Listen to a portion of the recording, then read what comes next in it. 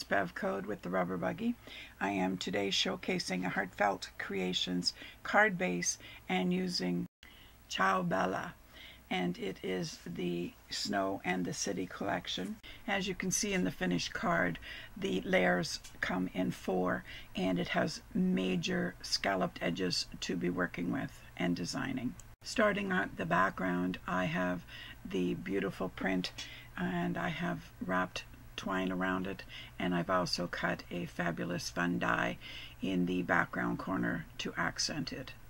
This is the fold out of the first sections that I am sharing.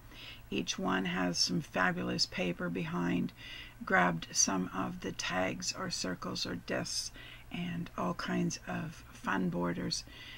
Lots of cardstock for accenting, and the coloring is absolutely stunning. From the one side, I used a specific background piece, and for this section I used the one with a touch more red and went with the background cardstock in red. As you can see, there's more tags, accents, and super fun words so that I could be trimming and accenting the pullouts and folds of this, what we call a folded 3D card.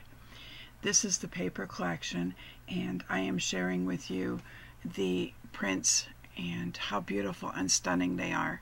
The accent sheets are absolutely amazing for cards, tags, and any kinds of fun accents. They also would be great for Christmas tags. This collection has so much variety coloring and is actually very rich and elegant, but also has soft and bold tones. It's an amazing mix and you are going to love it.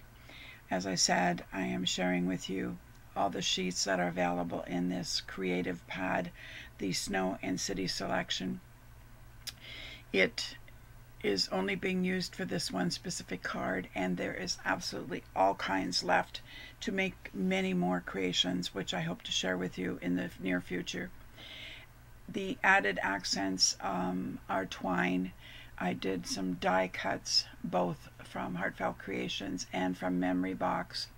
I also added lots of layers in the cardstock. When creating, I use Beacon 3-in-1 glue, and also the edges are inked with your Tim Holtz, the Vintage Photo ink. Thanks for joining me today. I have had great fun sharing the Snow and the City collection, specifically using the creative pad. Be sure to come back often as I share more with both this collection and the paper pad in the bigger sizes.